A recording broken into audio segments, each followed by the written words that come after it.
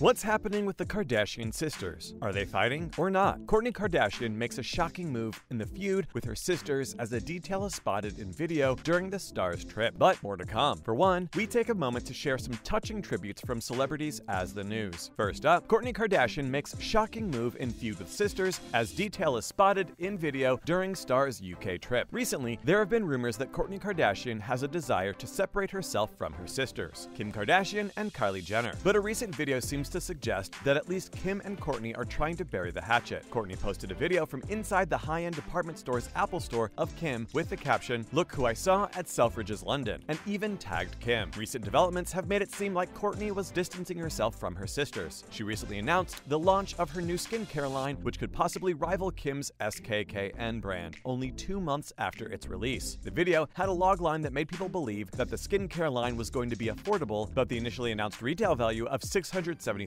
for the whole package was met with scoffs and people wondering whether Kourtney had seen the gas prices lately. The new line is even more of a shock because Kylie also already owns her own lines of Kylie Cosmetics and Kylie Baby. Kourtney also opted to skip Kylie's birthday, an absence that did not go unnoticed by fans. Kim was there, but no Kourtney. And whether it was on purpose or not, Kourtney also failed to notice the tribute that Kylie paid to her at a cosmetic launch party where Kylie had named a drink after her and no one else. And now, Queen Elizabeth II has died at 96, and here are some celebrity tributes so far. The news of the passing of Queen Elizabeth II on Thursday, the 8th of September 2022, quickly spread across the world. Shock and disbelief have reigned the world ever since, and will probably for a little while longer. For the past 70 years, and almost another, Queen Elizabeth II wore the crown, until the very last day as promised. And the tributes are already trickling in as people struggle to find the words that put to justice what she sacrificed for her country. In the lead was Daniel Craig, who performed as James Bond alongside the Queen at the 2012 opening ceremony of the London Olympics. He said that he was deeply saddened by the news, and his thoughts will be with the royal family, those she loved, and all those who loved her. British Olympic gold medalist Sir Mo Farah also expressed his condolences to the royal family during this very sad time, adding that meeting her was the greatest honor of his life. Ozzy Osbourne also decided to pay tribute to Her Majesty. "With a heavy heart, I say it is devastating the thought of England without Queen Elizabeth II. Also deeply saddened by the news was Victoria, who said that the Queen will be remembered for her steadfast loyalty and service. There's no doubt that the Queen lived a life full of service, and she will be missed by many." Next, did Zac Efron have plastic surgery? The High School Music veteran Zac Efron came into a sudden and to him unexpected spotlight when fans started discussing whether Zac Efron had undergone plastic surgery to his face or not. Word quickly spread, even ending up with Efron trending over the mystery. But Efron himself has put to end all of the theorizing. He did not have plastic surgery of any kind, and even added that he wouldn't have been able to be in the industry if he'd cared that much about what other people think of him. In a new interview with Men's Health, Efron explained that he had a little accident in the safety of his own home. He'd been running around the house when a lost sock made him slip and fall, which caused him to shatter his jaw on a granite fountain. Obviously, he went out the moment he hit his chin on the fountain, and when he woke up again, he found his chin bone hanging off his face. The aftermath of the injury is what caused his face to look the way that it does now. The muscles in his jaw, his masseter muscles, were enlarged by the accident. They just got really